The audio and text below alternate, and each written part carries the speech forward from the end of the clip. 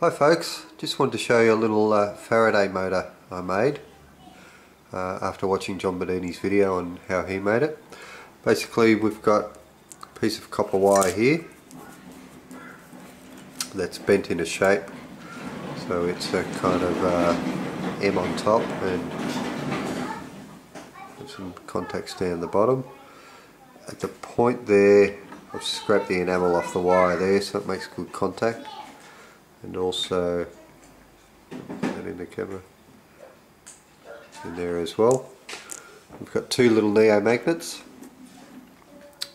these little guys, which are just stuck together, and one AA battery.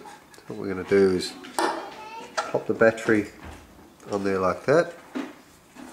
Let's see if I can do this with one hand. Get our piece of wire, slip it on there, put the top on there and let it go. Away it goes. So you can see it's spinning in a counterclockwise direction and going pretty quickly on its own pace, and there's no switching in here, so it's just spinning by itself. If I stop it and take that off, now funny thing that happens if I take the battery off and turn the magnets around, so I'm just going to turn them upside down, put them back on there, put my battery back on